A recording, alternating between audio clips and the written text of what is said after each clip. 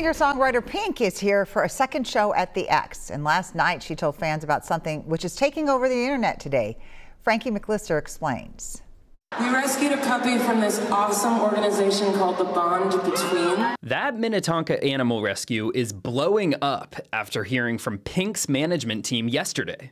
They said Pink is a huge animal lover and she's looking to help an animal on their journey to forever. And Graham Cracker was the lucky chosen one. So when Graham first arrived here to the Bond Between, this is where he lived. But you know, tonight, he's got a little upgrade. He's gonna be spending the night at the X, just like he did last night with his new mama. And Summer right here used to be his neighbor, right? So what if you can't adopt? The 13-week-old pup sends a message about fostering, which the artist plans to do. And it's taking over the internet with over 170,000 likes in just 24 hours. At the end of the tour, we're partnering with her to accept adoption applications for Graham. Susan Stinton was at the concert when her worlds completely collided as she coincidentally volunteers at the Bond Between. I screamed.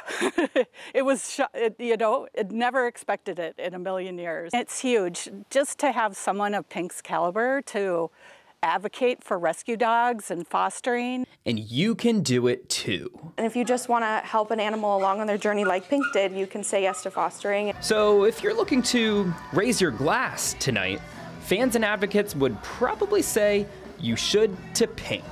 If Pink was right here, what would you want to say to her? Oh, I'd give her a massive hug. Frankie McLister, WCCO News.